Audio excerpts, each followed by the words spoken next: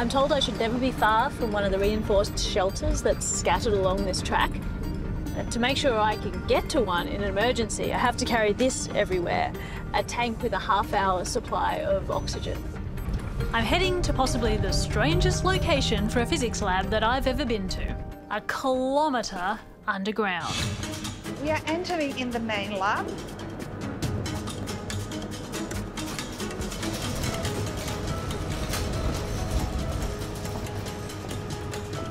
Wow, this is huge!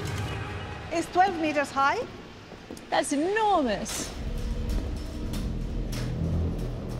This extraordinary space will eventually be home to SABRE, the sodium iodide active background rejection experiment, a dark matter detector.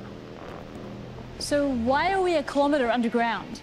Because we need to be shielded from cosmic ray. The signal we are looking is so small that cosmic ray will swamp it, so we need to shield from them. This far down, radiation, which is all around us on the surface, is filtered out. To make extra sure nothing interferes with the readings, even the walls are sealed against radioactive elements embedded in the rock itself. Only dark matter should get through to the lab. And what they hope to detect it with is a crystal made of pure sodium iodide. This thing looks awesome. What is this? This is a mock-up of the core of the SABRE experiment. Yeah. This cylinder here represents the sodium iodide crystal that will be added 5 or 7 kilos. They will be located inside the vessel of SABRE, more or less at this height. There will be 7 of them. Sodium iodide is used because it has a special property. When a particle collides with the nucleus of one of its atoms, a tiny amount of light is given off. It's hoped that this will be because of a direct hit from a dark matter particle. The crystals will be sealed inside a steel vessel, a final layer of protection. The technicians are even going to have to worry about what they bring down for lunch. Every element has a half-life, so is a little bit radioactive. So something rich in potassium, like a banana, has enough radiation, not to harm me, but to disturb the sensitive experiments that are eventually going to be installed down here. The vessel to hold the crystals is still being built. The results of the experiment may take years to see the light of day. But this gives me a unique opportunity to look inside this groundbreaking experiment before it goes to work.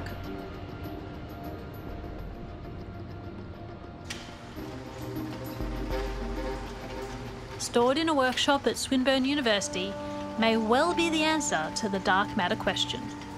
Hey, Hello, Tim. Maddie. How's it going? Good, how are you? Woohoo! This is Here the vessel. we are. Holy cow! This is going to be our dark matter detector. Show me around. So yeah, this whole thing is made out of brand new steel. We either need something brand new or ancient Roman lead. Why is And that? So all the kind of nuclear stuff that lives in the atmosphere from nuclear testing and things like that, which doesn't cause any harm to us but would ruin our experiment, can kind of settle on the surfaces of things. Can we look inside? Yeah, sure. Okay. Maddie has had to learn a whole new skill set for this project. Show me what it looks like in there.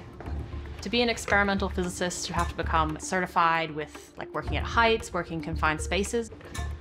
Unfortunately, I've not had the training, so I have to watch from outside.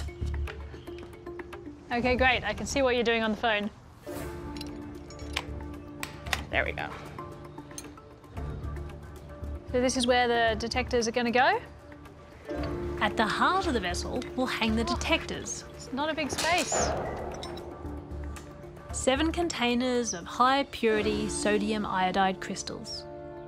So this is the inside of the SABRE vessel. And I'm sitting kind of right smack bang underneath where our crystals and their big copper enclosures will sit. So they'll sit right in the middle. What we hope will happen is we have a collision between the dark matter particle and the nucleus, so either the sodium nucleus or the iodine nucleus. When that happens, you can kind of think about it as sort of recoiling billiard balls. So even though we can't see the dark matter, we can see the impact that it has on our target nucleus. It gets transformed into a light signal. A direct hit on a sodium iodide nucleus will release a tiny amount of light, which is then picked up by sensors.